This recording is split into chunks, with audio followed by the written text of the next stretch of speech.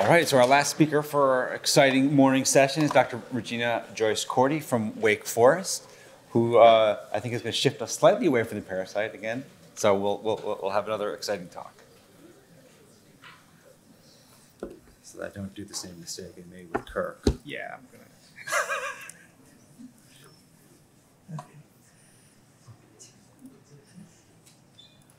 So you have your laser pointer. Laser pointer here. Okay.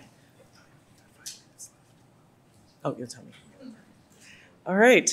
Hi, everyone. I am Regina Joice Cordy, and I'm really honored to be here today and excited to be here as part of this event. So thank you so much to the organizers for the invitation.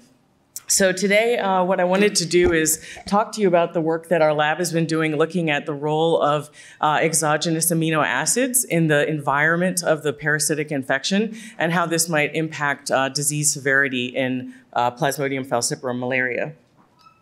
So I won't get into a lot of detail here about falciparum itself. Obviously, this audience is familiar with the disease, but the point that I wanted to make is that we know that this same parasite, Plasmodium falciparum, can manifest in a lot of different ways. It can manifest as everything from a completely asymptomatic infection, where people would have no symptoms, walking around fine, to uncomplicated, where people have fever and more flu-like symptoms, all the way to the more severe effects of severe malarial anemia, seizures and coma, and obviously the unfortunate deaths that this disease does cause.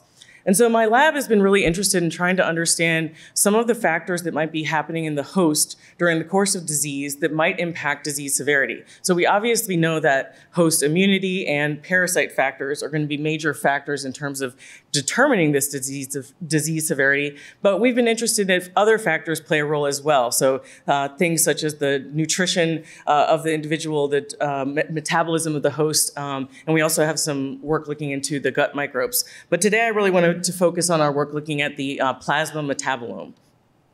So metabolomics approaches have really revealed these changes in host plasma metabolites during malaria infection. And a large body of work by many people, including several in this room, have really led us to a lot of key sort of known factors of what really changes in the host during the course of a malaria infection.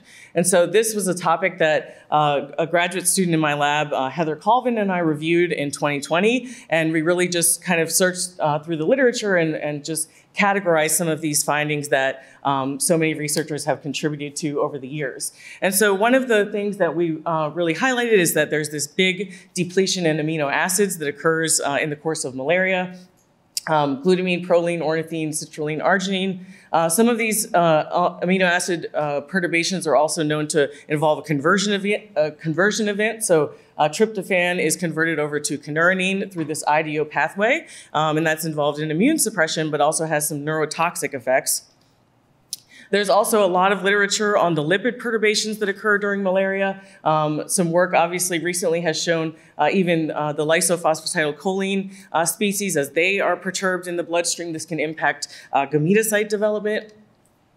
Obviously, this disease causes a large amount of red blood cell lysis. So another factor that's found in the bloodstream during these infections are heme and hemoglobin breakdown products.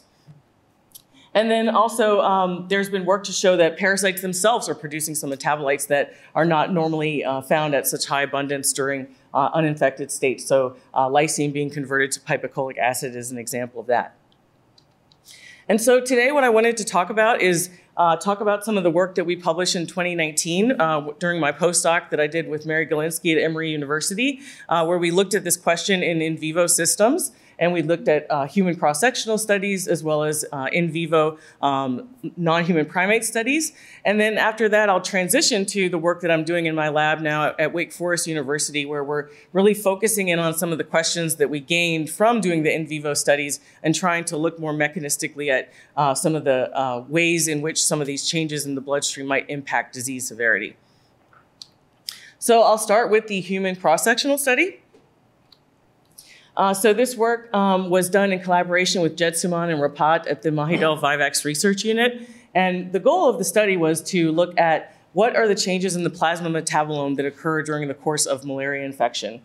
And in particular, what we also wanted to know in this study was what are the specific differences that occur in malaria that might even be different than other acute infectious diseases or acute illnesses? So we assumed that there were probably going to be some findings that we would have that are just anyone that's febrile and just sort of has an acute disease might have certain changes in their metabolome, and we wanted to be able to differentiate those from healthy individuals and from those that specifically had malaria. And so we followed this study design, and we collected plasma from the individuals, as you see here on this flow chart. And so our goal was to understand what are the different metabolic perturbations that are associated with Plasmodium falciparum malaria. And so once we had those plasma samples, we worked in collaboration with Dean Jones' lab at the Emory Clinical Biomarkers Core, and we performed untargeted metabolomics. And so what we did was we generated this very large data set using ultra high resolution mass spec.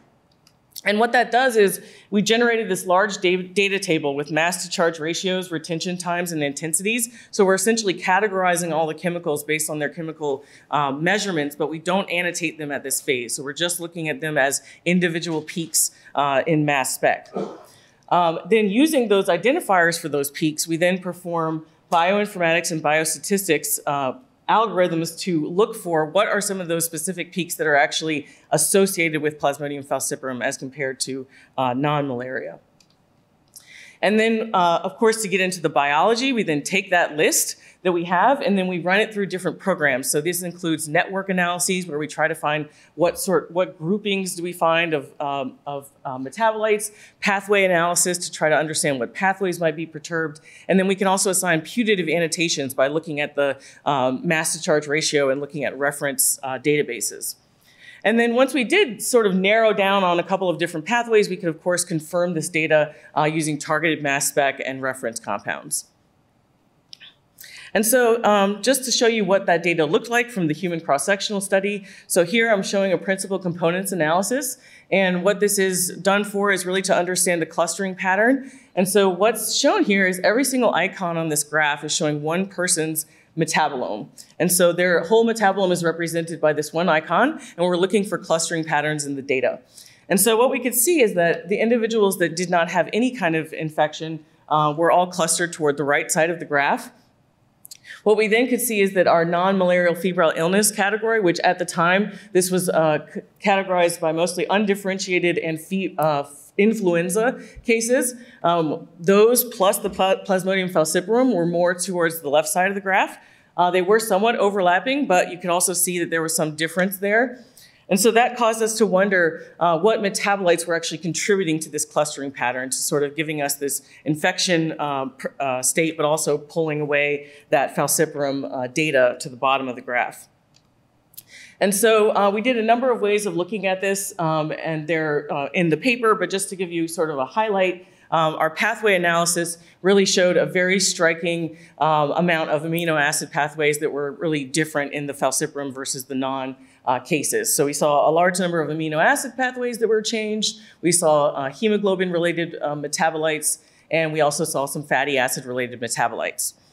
And so this is a cross-sectional study.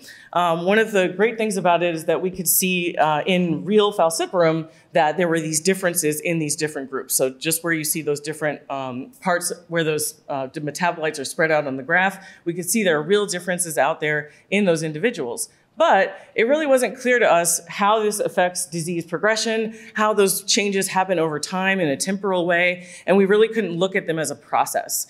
And so, as I mentioned, doing my postdoctoral work in the Galinsky lab at Emory, this was at the Yerkes Primate Research Center. We were looking at these questions and wanted to look at them in a longitudinal way. And so to do that, we wanted to look at the metabolites in the plasma over the course of malaria infection. And we chose to do this in a rhesus macaque system. And the goal was to see if we could understand the dynamic of some of those metabolic changes, and also what clinical factors were they associated with.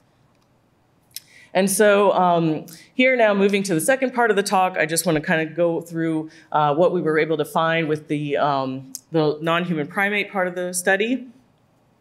So here we use Plasmodium cotinii, and so this is a model that we're using to look at Plasmodium falciparum. So there are some commonalities: 48-hour asexual life cycle. The animals do have fever and anemia, and for the purposes of what I was really interested in, the ability to look at acute and a chronic phase is something that we can do in those in that system, and that's been really helpful for looking at the clinical side. So just to show you one depiction of what one of these experiments can look like. So this is showing on the x-axis a 100-day-long time course, and on the y-axis in black dots is parasitemia, in red dots is hemoglobin. And so what happens is, in this particular experiment, animals were inoculated with sporozoites at time point 0. They then go through a pre-patent phase where the parasites are in the liver, and then focusing on the black dots, you can see where parasitemia starts to rise during this acute phase. So it starts to be detectable in the bloodstream. And these are samples that are taken every day from these animals. So in this particular study, the animals were given a subcurative dose of artemether when they reached a high parasitemia, and then they were followed for the remainder of that 100-day-long time. And then what I did is I went back to this data and I went through and looked for the point at which the animals were holding 1,000 parasites per microliter or less, and where it didn't go back above that line. And we drew the line at 1,000 parasites per microliter or less, trying to get an approximate of what an asymptomatic infection would look like in humans. And so we defined the chronic phase as the point at which parasitemia was held at 1,000 parasites per microliter or less and didn't go above that. And the phase before that would be the post-treatment phase where it was rising and falling. When we did that definition, we could also see that hemoglobin was significantly higher with that definition of chronic phase. Okay, so now let's see what that data looks like. So again, I'm showing a principal components analysis. And what this is showing here is instead of individual cases, so on the human one, I had individual people. Here, this is an individual animal and its time point. So we had 7 time points for 4 animals. And so each one of these time point animal combos is represented by a point. So I just want to walk you through that.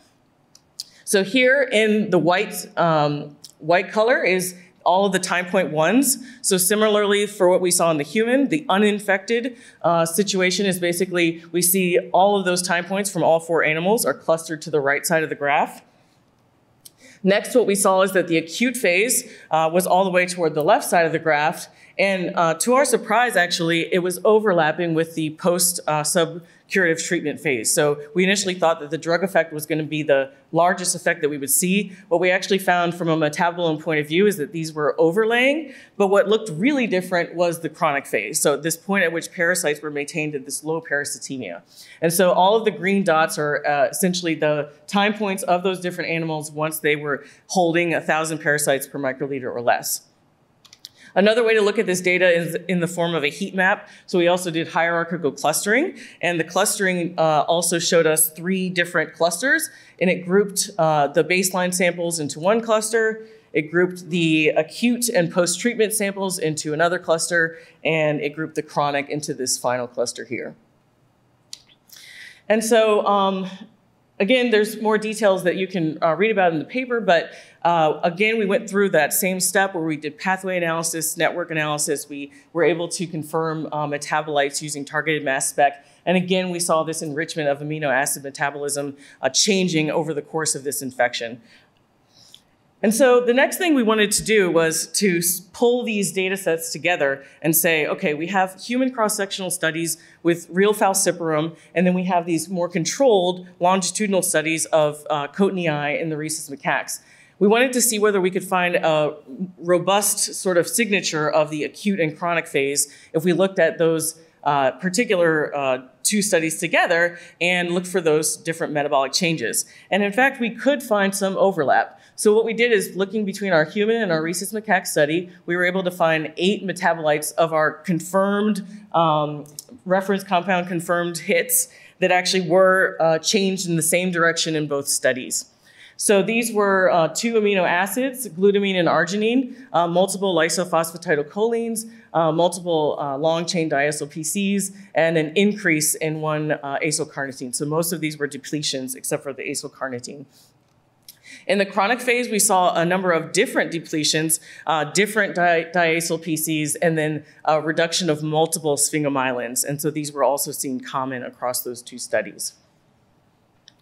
And so this is sort of where I've launched off in terms of trying to answer the question of, does the plasma metabolome play a role in determining disease severity in malaria infections? So we see that if we look at the actual animals and humans, their bloodstream is going through these really dynamic changes in terms of the actual nutrients. And of course, when we're thinking about the parasites and how we grow them in the lab, we have them in a very consistent condition. So I've been really curious about this question of, does the plasma metabolome play a role in determining disease severity?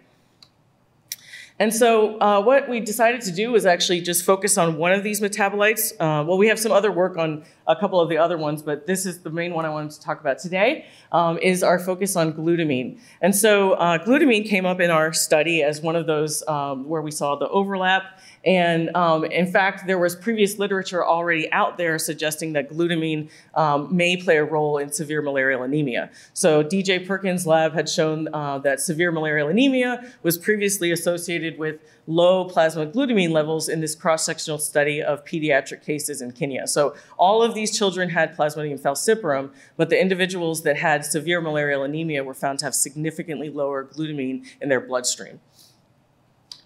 And so another reason that glutamine was an attractive path to follow is that glutamine itself is actually already a US FDA-approved treatment for sickle cell disease. So 2017, this was moved through the FDA.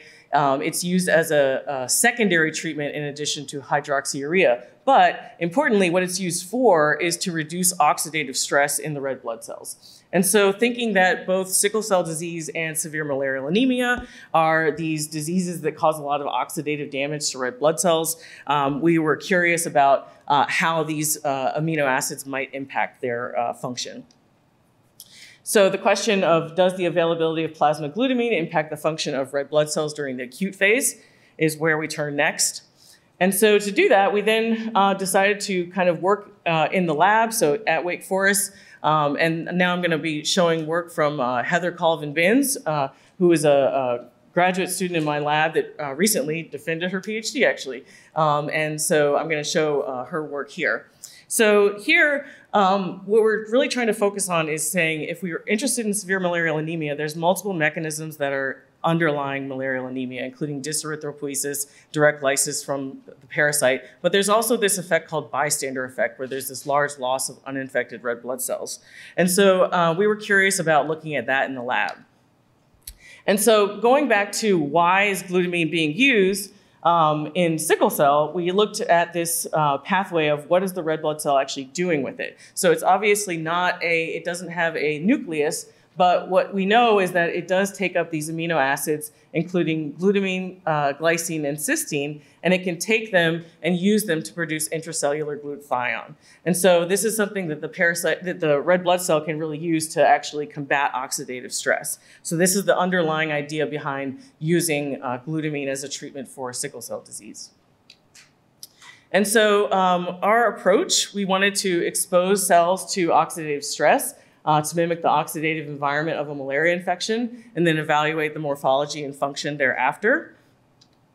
And then attempt to alleviate this negative impact of oxidative stress on cells by providing this elevated levels of exogenous amino acids. Okay, so for us to study this effect, what we did is we, of course, grew Plasmodium falciparum culture in flasks, and we incubated it with healthy red blood cells. But what we did first was we actually incubated these cells with catalase. We treated them with, sodium azide to block catalase. And the reason we did that is that the cells will use catalase as a first pass to try to deal with oxidative stress.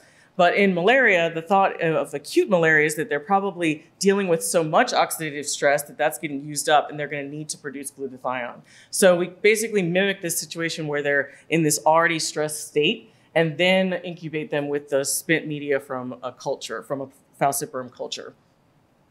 And so what we saw when we did that is we were able to see this real increase in echinocytosis that occurs if you compare the cells that are in the spent media versus the spent media condition. And the echinocytes are these spiked looking red blood cells.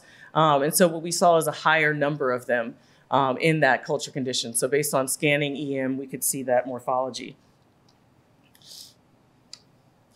And so we then wanted to know whether this was a redox-related effect, because if it's a redox-related effect, then it could be really connecting in some way to what's being looked at in sickle cell disease.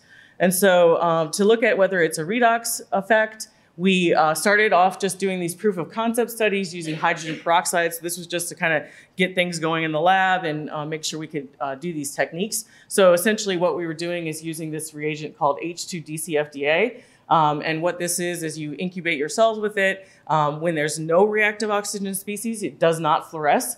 But once there are reactive oxygen species, it does fluoresce. And so you can measure intracellular ROS that way. And so what we did is we looked at hydrogen peroxide stressed red blood cells. And as predicted, we see this increase in the intracellular ROS. And we could see that in the microscope, and we could measure it by flow cytometry. And here's the data. Okay, but that's just hydrogen peroxide. What we're really interested in is this idea of spent media and the falciparum infection. So again, we did actually do this experiment with spent media, and we did see that change. We did see a difference in terms of the actual amount of Plasmodium falciparum, the increase that was seen when we looked at reactive oxygen species in there as well. And so we could then at that point basically see that both in the hydrogen peroxide and the spent media, that either way, those conditions in our stressed red cell experiment were having an increased amount of intracellular reactive oxygen species. So then our question became, well, does the exogenous environment, so kind of going back to this idea of having these different kind of contents in the bloodstream, does this have an impact on how they might actually be able to sort of combat this? So what we did is we incubated the cells with QCGs, just an abbreviation I'm using for glutamine, glycine, and cysteine. So those were the components that would be could be used as building blocks for glutathione production inside the red blood cell. And what we did see is that we could actually find a significant decrease in the reactive oxygen species in hydrogen peroxide. And we saw that most with the highest amount that we treated it with. We then, of course, wanted to move over to spent media. And in spent media, we could also see that change. So basically, once the cells are in spent media, we see ROS is elevated. And then when we incubate them with this QCG, we see that coming down. And so then to actually understand it coming down is one thing, but this is really just looking at ROS, looking at echinocytes. It doesn't actually tell us whether the cells actually made glutathione. So then to figure that out, we then turn back to mass spec, and we wanted to look at the amount of total glutathione in these cells. So we also did that both with hydrogen peroxide and with spent media. And here's what we actually found, which was pretty interesting, is that we find that the cells do produce more glutathione when they have the QCG, but it's with or without stress. So it happens regardless. It happens in the control, it happens in hydrogen peroxide, and then it also happens in spent media. And so what's interesting about this is that it suggests that incubation with the QCG results in this increased production of glutathione regardless of whether the cells are under this stress.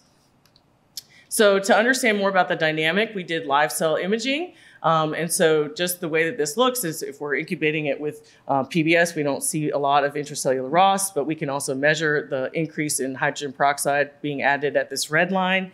And then we wanted to know how QCG would affect that timing.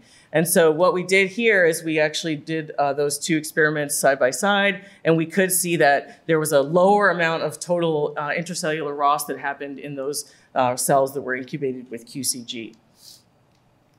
So just to wrap up, a working model that we're kind of trying to work through and figure out is this idea that amino acids might have some effect on this red blood cell function. The thought would be that if there's lower glutamine in the blood, that's less building blocks for this glutathione synthesis, and that could sort of allow this really rapid increase in intracellular ROS once that catalase is gone.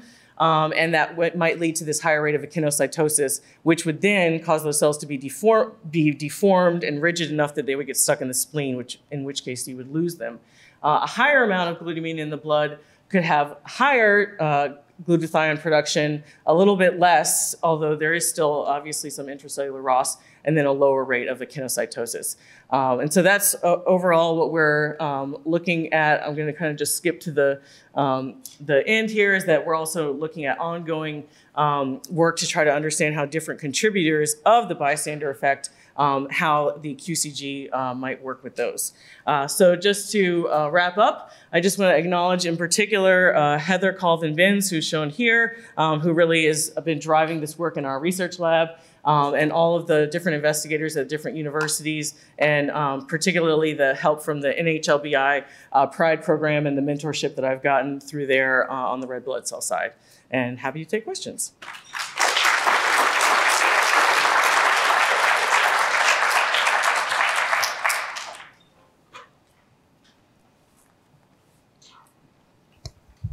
Jürgen Bosch, Case Western, great talk. How does the parasite glutathione system change upon addition of your amino acids? Yeah, so we haven't looked at that yet, but that's actually another project that our lab is going to start working on, is trying to look at similar ideas, but with the parasite, and basically try to understand parasite growth rate relative to some of these changes. Don't have a lot of data there right now, but that's definitely something that we're interested in. Have you looked at infected red cells, how your reporter works there? Like infected versus uninfected? We're starting to do that now. Yeah, basically take the cells that are the result of those experiments and then culture parasites. And we are doing it. Don't have a lot of data yet, but that's something we're really interested in, is thinking about what is the result of that. So if there are cells that went through these different environments, how does that affect the parasite growth in them? We don't know yet, but we are trying to look at that.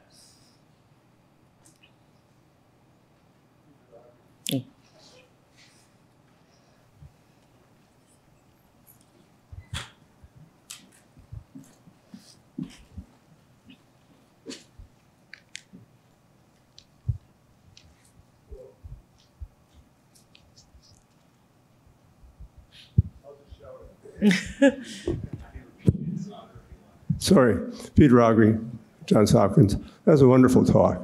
I wonder if this system is sensitive enough to detect small levels of changes in neuroactive amines like dopamine. Oh, you mean so it's more of the first part of the talk? Yes. Yeah, that's a good question. I think that if we have, we often have basically, when we look at the mass to charge ratios and we find these hits that we have some level of confidence in, the main key is being able to then rerun it with the reference compound. When we have the untargeted data, we actually do get a lot of hits that are in a wide range of pathways. One of the reasons that we could really focus on amino acids is because it was such a dominant path, but it's by no means the whole story. There's so much more in that database in terms of what else is changing. Thank you. This is a wonderful session. Yeah. Yeah. So is the level of changes in glutamine comparable to what you see among people with different nutritional statuses? So yeah. Being malnourished puts you at higher risk. I don't know that it's actually in the same. So the question was, are the amount of glutamine that you would see in individuals that were malnourished or properly nourished, are we measuring sort of in that range? Is that about right? So I can't say whether we're measuring in the range of how nourishment would affect it, but what we did do is we looked at the amounts in the pediatric Kenya study and in our animals. And so we can say that we're looking at the ranges within malaria. And I think there's many reasons why in malaria the glutamine could drop, because it's being used up by other cell types in the immune system. So it's not to say that nutrition itself might be the reason, but in malaria there is going to be that range. So that's the range that we picked. Joel Vega, NIH. Beautiful work, Regina. I'm wondering if you looked at the other antioxidant pathways on the red blood cells, like the thyrodoxine or their building blocks? We haven't looked at them yet. Yeah, that's a question that we get a lot, especially from the redox biology group that we collaborate with. And so I think it's probably just a future project that we'll eventually look into. Yeah.